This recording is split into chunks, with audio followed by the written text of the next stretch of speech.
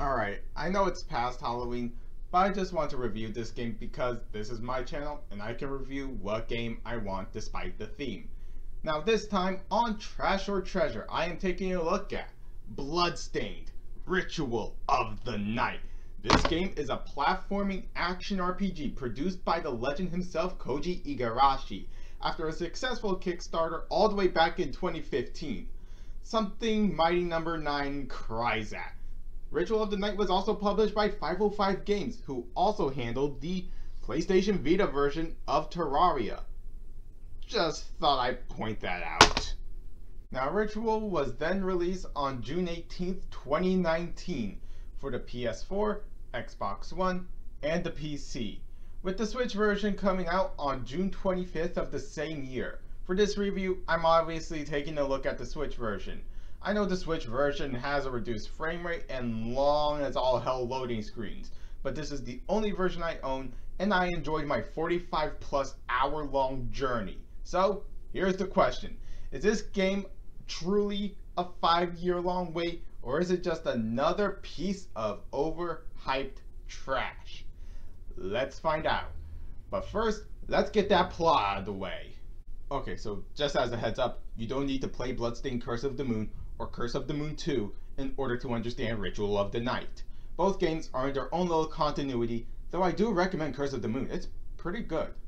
Anyways, the game takes place in 18th century England during the Industrial Revolution, which, to those who don't pay attention in history class, was started all the way back in the late 1700s by the following people: Thomas Newcomen, who invented the steam engine; Sir Richard Arkwright, who invented the spinning frame, and later the water frame; Samuel Crompton, known for inventing the spinning mule; Edmund Cartwright, who made the wool combing machine; and James Watt, who made the photocopier. So, that mini history lesson is finally out of the way. During the Industrial Revolution, the Alchemy Guild were hella pissed that alchemy will later fade away if humanity evolves. So, what did they do as a response? Did they ask someone if they could try and have both industrialization and alchemy exist together? No! In response, they summoned demons from hell. What? How did they do that? By fusing humans with magic, who would later be identified as shardbinders. The shardbinder would behave as like a conduit, and thus demons from hell can emerge. Now, of course, this doesn't go well, and all hell breaks loose in the most literal way possible for everyone, including the guild. The only two known survivors of this are our main protagonist, this Shanoa lookalike, named Miriam, and her bestie, Jebel. Now, Miriam somehow falls into a deep sleep, and Jebel survives a sacrifice to live another day. Fast forward a whole decade later, and Miriam is now awakened after her slumber, only to find out that Jebel started summoning demons as a way to enact revenge on the Alchemy Guild. Miriam then teams up with a student of alchemy named Johannes, and this lying bitch named Dominique. Trust me, I want to talk about her, but I don't want to spoil anything. So, our band of heroes, mainly Miriam, raid Jebel's castle that he summoned, which is basically like Dracula's castle in anything but name. The official name is called the Hellhole, which I guess makes sense since this place is practically filled to the brim with EXP fodder, aka demons. A bit later, we meet Zangetsu, who is voiced by the voice actor of Solid Snake himself, David Hayter. We also meet Alfred, who was actually Johannes' old teacher in the most literal sense of the word, because in this game, Alfred is around 57, I want to say. So keep in mind, back then, that's old. Now, since this is a Metroidvania game produced by Koji Igarashi, there is more to the story than meets the eye. So, in order to do so, you need to explore, which is what I love doing in games like this. Just bask in the greatness in areas, while the story itself just takes a back seat. Now, like I said, don't want to spoil anything, but just want to tell this. One of the characters we meet or met has similar motives as Matthias Krongfist from Castlevania Lament of Innocence. Well, you know, I'm pretty sure this is the second time that I brought up that character in a non-Castlevania review. Now, remember how I said it's mainly Miriam who raids the hellhole? I'm not joking.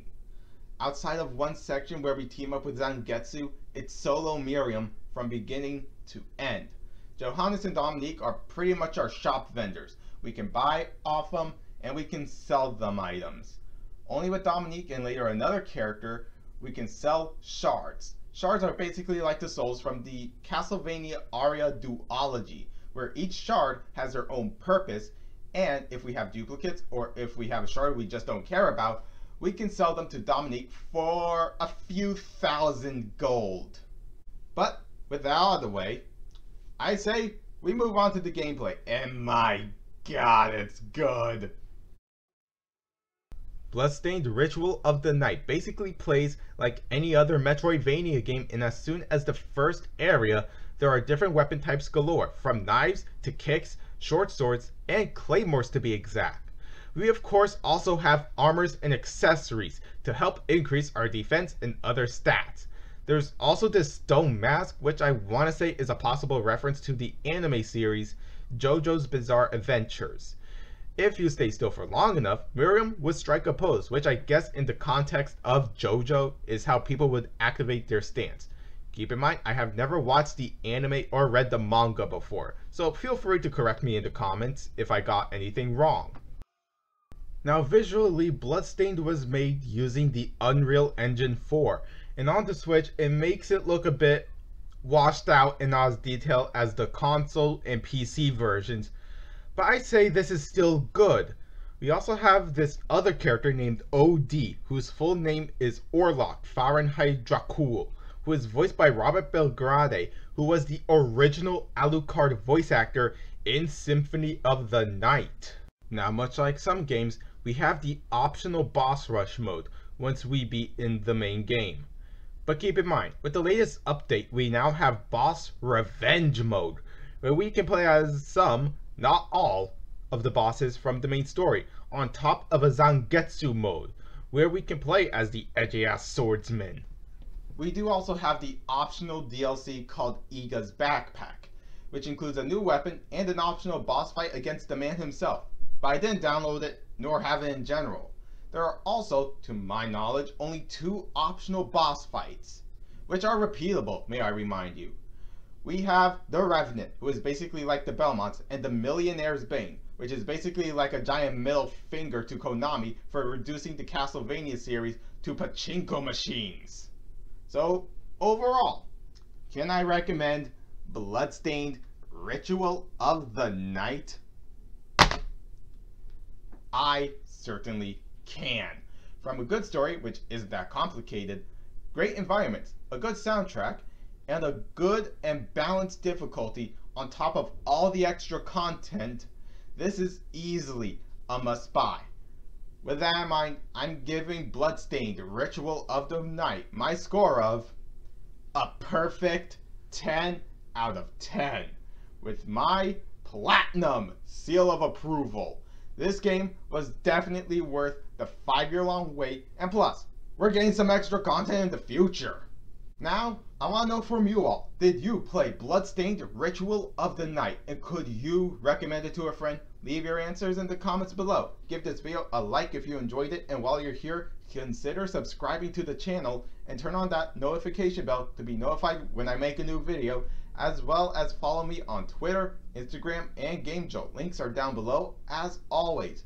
For the next review, I was originally going to do a collaboration with Shade Midnight on this game, but that idea has long been since dead. So, for the next review, I'm taking a look at Bayonetta 2. That's right, it's going to be my technically 3rd venture back into this universe.